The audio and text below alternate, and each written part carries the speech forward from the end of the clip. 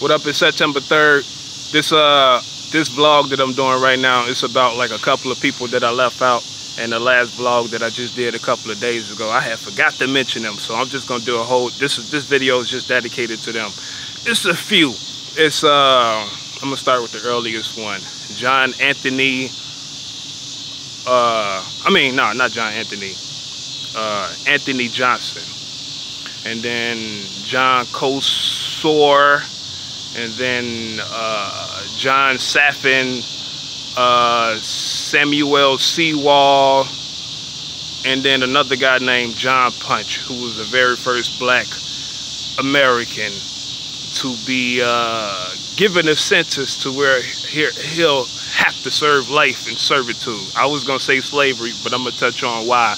You know what I'm saying? He's not the first to be enslaved based on definition itself. So those are the people that I forgot to bring up in the last vlog, so I'm just gonna bring them up in this one. I said I was gonna bring them up in the, during chapter 2, but I don't see how it's gonna be any relevance to that, because in the beginning of the chapter 2, basically the Civil War has already started, you know what I'm saying? So everything is pretty much gonna continue from that point. So I'm like, it just makes sense just to do a whole separate video and bring them up during this video.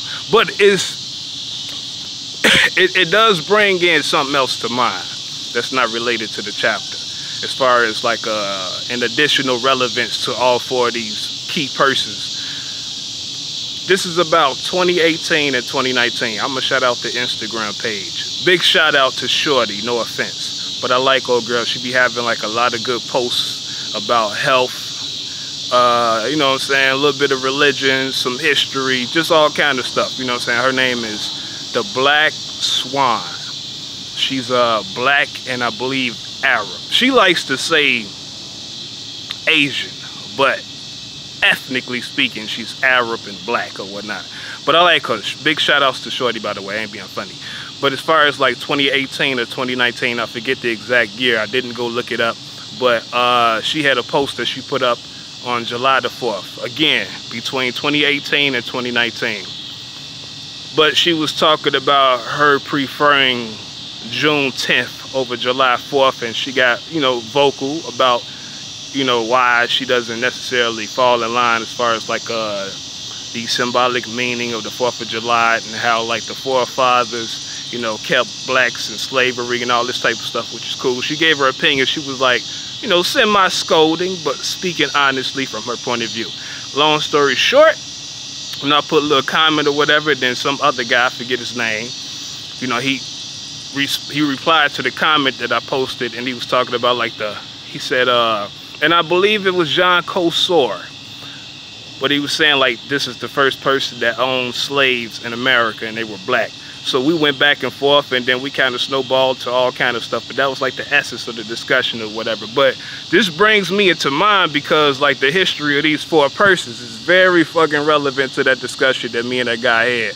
He ended up blocking me, by the way. I believe he did, because I can't see his comments, you know what I'm saying? Like I documented the discussion because I thought it was a pretty good discussion, and then I put it on my Facebook page. But when I go back on to the original post from her, I don't see his, his posts, his responses to mine, because we went back and forth for a while, for a few hours, you know what I'm saying? But luckily I had documented that, but no disrespect to do. I don't understand why he blocked me. We were just going back and forth. But anyway, that comes to my mind. I'm gonna speak on that further why in a second, but I want to go through the history and explain these persons. I'm gonna start off with Anthony Johnson first. You know what I'm saying?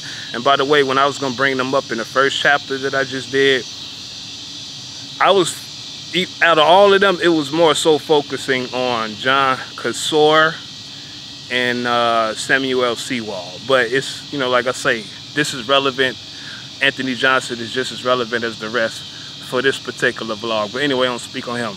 Now, all of these persons, all of these black persons, they are from Africa. They're from Angola, right? So just for the sake of argument, I don't like to use this term because I think it's sort of racist, but just for the sake of argument, they would be quote unquote Negroid, not mulatto, not light skin, not any other quote unquote variation of blackness. They were quote unquote Negroid. Or to use Beyonce's words, even though like I'm still struggling with it in my head. And if I knew somebody, man, if I knew like one of her butlers or something, I'd be like, hey, ask old girl, you know, what exactly did she mean by that? I ain't trying to challenge it. I just want to know exactly where she coming from. But I forget the name of the song. It could have been Lemonade. I don't know. I forget. But I remember when I heard the song, I heard she said, you mix that Negro with that Creole. You know what I'm saying? It was a decent song. I'm like, that's a little interesting way to look at it. A little interesting label. But anyway, just for the sake of arguments, I will reference that. They will be quote unquote Negro or whatnot. Now, as far as Anthony Johnson, and I freaking hope I'm not saying his name incorrect. But yeah, Anthony Johnson, as far as him, he was born exactly in 1600. He was one of the first black people to come here to America. Again, him and others that were from Angola. The year that they actually first imported Africans here would be 1619. It was about like 20 of them, and all of them came from Angola as well. Now that is definitely true. That's not an exaggeration, because they have a name of one person, a lady by the name of Angela. By the way, these were not slaves. They were indentured servants. So anyway, he was born in 1600. He came here to America, to Virginia, to the colony of Virginia, in 1621. He was an indentured servant. He served for a little bit. When he finally ended his contract, you know, he got the promises of land, money or whatnot. He ended up becoming a very rich individual. I think at the peak of his life, he owned like 300 plus acres or whatnot. But as far as him, you know, he ended up getting enough wealth to where he owned 5 indentured servants. One of them for sure was black. It's a guy by the name of John Casor, the fella that I mentioned earlier, right? Another quote-unquote Negroid. But, dude, his contract was in, I forget exactly what year, but basically, like, when his contract ended, you know, Anthony Johnson tried to, you know, trick him into remaining in servitude or whatnot, so they ended up going to court for that. Long story short, John Casor won his case. Now, I thought that was pretty odd, because after he won his case, he later on served under somebody else in servitude. This guy, it was a white guy, his name was Robert Parker. This is why it's fucking weird. Anthony Johnson ended up suing Robert Parker. Now, this is exactly what the fuck I read. He ended up suing Robert Parker, and he gained John Casor back. And from that point onward, John Casor was ordered to serve in servitude for life. Again, literally, not a slave, just serving in servitude for life. Now, I'm like, how the fuck? Okay, if John Casor won that case, that means it's legitimate by the time he get, you know, work for the other guy or whatnot, Robert Parker. It's legitimate. How was Anthony Johnson able to put in a lawsuit and regain John Casor back in servitude for life, for whatever type of violations? They mentioned nothing like that. I thought that was quite odd, but that's exactly how the history goes or whatnot. So that's John Anthony. Well, I'm gonna go a little further and talk about the rest of his life. Why not? I want to say, like, later on after that, around 1657, you know, he had a neighbor, because he had moved somewhere else. I think by this point he had moved to Maryland. But he had a white neighbor, and I forget the first name of this neighbor, but his last name was Scarborough. This guy wrote like a fake letter claiming that, you know, Anthony Johnson owed him money or is in debt to him in some type of way, shape, or form. And then he forged that guy's signature. Now, as far as Anthony Johnson, he was illiterate, so he couldn't read. He really didn't contest it. That guy ended up winning the case or whatnot. And they wrongfully gave him 100, I think it was 150, 125 acres of land from Anthony Johnson. So it was a little bit of karma and payback for him, but I thought that was fucking, that was a sign of racism even that far back then, because I thought it was, you know, it's obviously interesting that you have a black person that served in servitude or was an indentured servant for a certain period, get out, rightfully get his claim to, you know, some type of tract of land or whatnot, and then he worked that, became richer or whatnot. But you know, that's interesting that he had a fellow black person that under him later on as well, and even applied some of these little slick tactics to try to get him back in servitude, in which he ended up doing, which is, like I say, somewhat ethical, you could say, because I don't understand how legally he was able to sue to get John Casor back in the first place. So that was an interesting dynamic within a broader subcontext when you think about it from a racial standpoint. But later on, he ended up going through the same thing as well, by this white guy being able to just basically arbitrarily make a fucking claim and then get granted, win his case and get land after that. Now, even following this, because like I say, this happened in 1657. Even following that, you know, and like I say, I don't know about what year exactly, because he died in 1730. You know what I'm saying? I mean, not 1730. That's John Casor I'm thinking about. John Casor was born in 1652 and died in 1630. But as far as like Anthony Johnson, a little later on, because he died in 1670, so I don't want to mix it up. But you know, he had a family or whatnot, and you know, like I say, he gained a certain amount of wealth. By the time he died, his wealth ended up being transferred over to a white person. They ended up in, you know, a little legal dispute, you could say, and I believe they said it was the Council of Virginia, but whatever higher authority at that time granted a white person as the heir to his, you know, accumulated wealth instead of his family. And a part of the reason at the time was because he was black, so he didn't have any type of rights. So he still ended up, you know what I'm saying, being done bogusly at the end as well. And also by some, you know, I think it was by 1730 as well. You know, his family history kind of disappeared from the annals of time as far as American history as well. So it was a lot that you know, that could be said about that, but just to keep it simple, that's just him as far as his life. Now, the other guy who was actually the first person to be sentenced to serve a life under servitude was John Punch, or John Punch actually. Now, I don't know exactly when he was born, but as far as the circumstances of his life, that makes him interesting and relevant to that portion of history as well. As far as the 17th century is concerned, he was sentenced in 1641 exactly, and possibly July, but definitely 1641. Him and two other white guys, they had escaped where they was from. They attempted to go to Maryland as well. They all got caught, but as far as like the two white guys, they were given lesser sentences. So like they were just as far as like the original time that they had in servitude, that was extended pretty much. That's it. As far as John Punch himself, he ended up being sentenced to life in servitude. So that's the history with him. Now, Sewall, you know, I did mention him in the last blog, but I didn't really go through the whole entirety of his story as well. Again, he was a judge in Massachusetts. He ended up, you know, trading opinions, you know, publishing opinions between himself and then another guy who was also a judge. His name was John Saffin.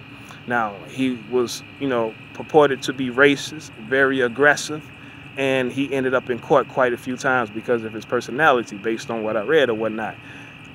He had somebody that was an indentured servant as well, a guy by the name of Adam, a black guy.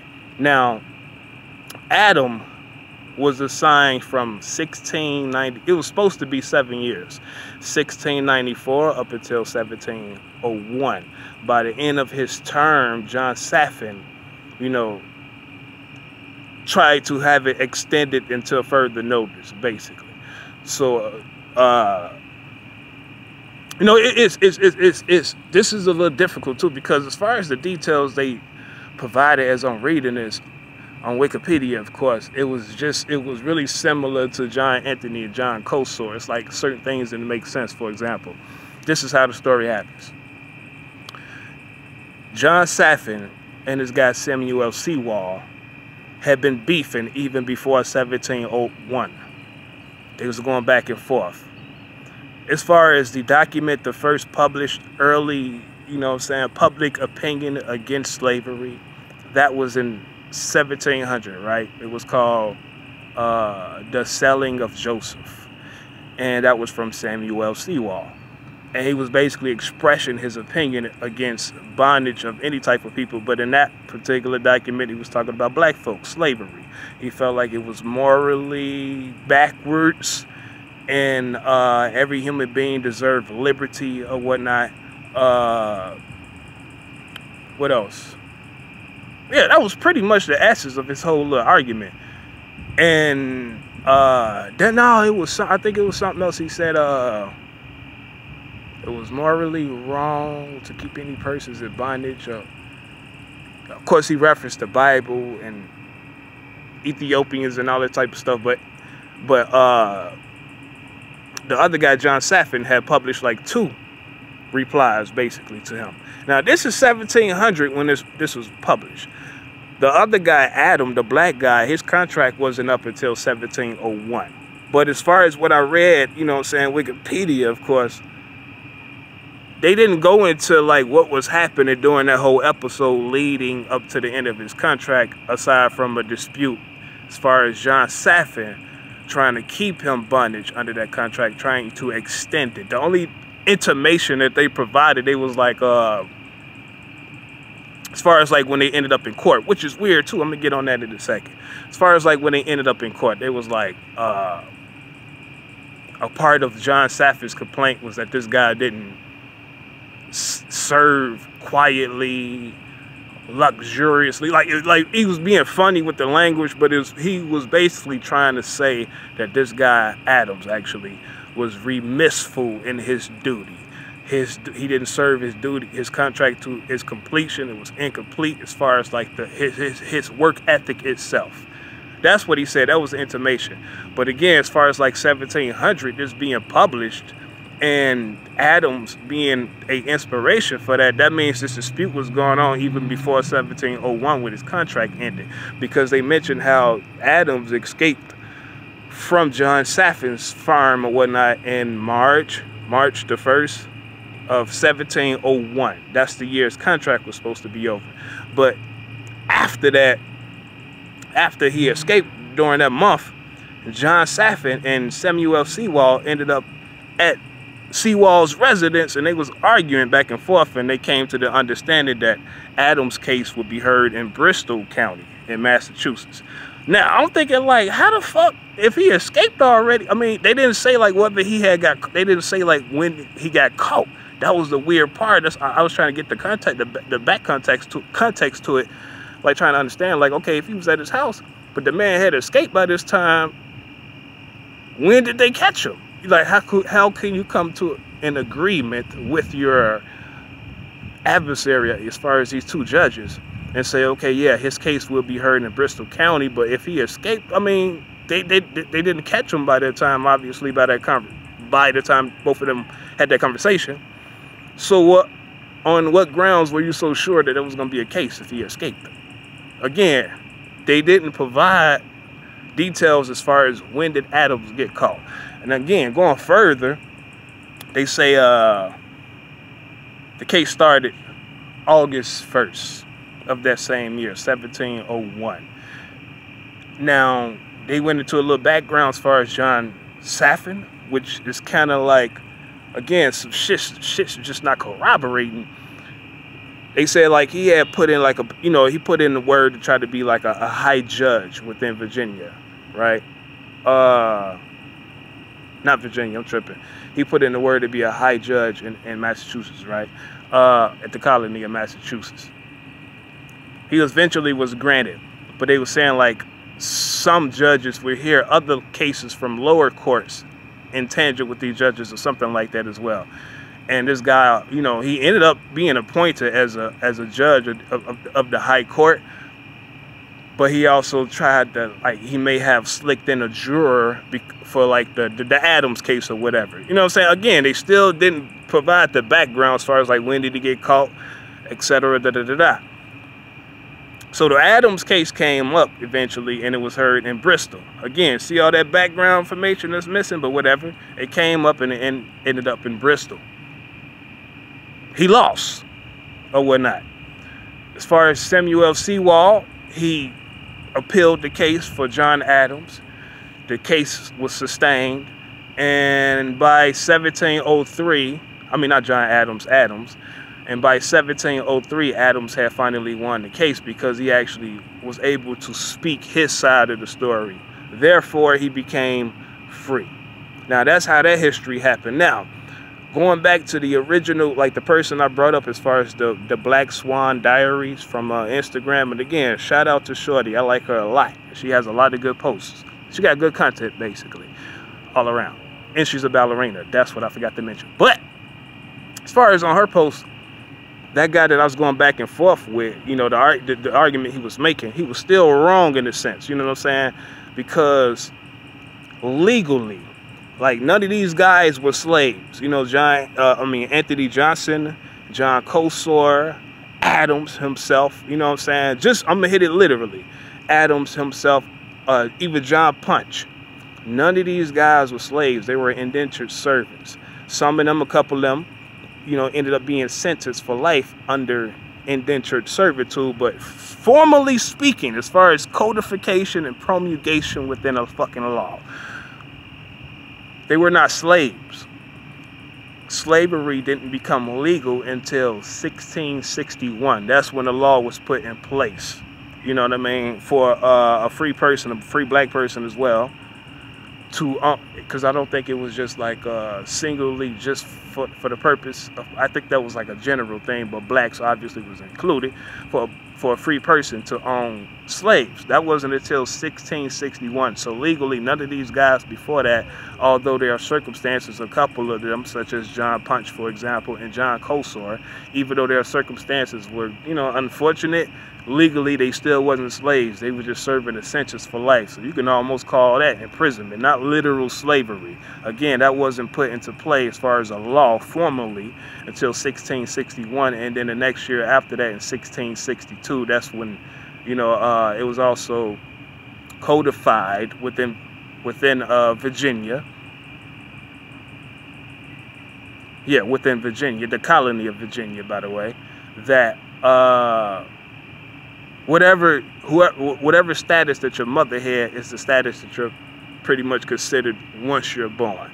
So that's it. You know what I'm saying? So I thought that was relevant. By the way, shout out to that guy. You know what I'm saying? If you ever see this, unblock me or whatever. You can comment on this video as well. So that's the history with all four of those persons. Again, I didn't know how I was going to kind of tie them to chapter 2. I feel like I'd be going backwards and I wouldn't be able to make them relevant unless like something comes up to where I have to reference something in the past and then tie them to that. You know what I'm saying? I don't foresee how I'm going to be able to do that in part 2. So I decided to make this, you know, completely separate or whatever. So that's the history of all those persons. As far as like the population, I do know like in 1640 it was 150 black people. 1650 is 300 blacks there. Then in 1680 it was about 3,000, and by 1704 there were, what was it? 1704, about 10,000 black people. Now, again, one more thing as far as Anthony Johnson. Again, throughout his life, he owned 5 persons. Just based off the language of what I read, even though some of it is incomplete, but that's fine. He owned 5 indentured persons. They never said 5 fucking slaves. You know what I'm saying? Because he died in 1670. So that law put in place 9 years before that's a possibility, but just factually speaking, based on what I read, he had 5 indentured servants. So again, that's about it. You know what I'm saying? Got that out the way. Now, as far as like chapter 2, yes, I'm going to do thorough research on that one. That's the next one coming, because I'm going to do this whole entire book. And again, get back to the other stuff such as Nestorius, the original, the origins of an Islamic state, you know what I'm saying? All kind of stuff. And then all the blogs, even between, you know, as I get back to those blogs, because I'm going to start doing stuff simultaneously, just so I don't take too long to get some of this content out, you know what I'm saying? But, yeah, in between that, man, I got a whole bunch of other stuff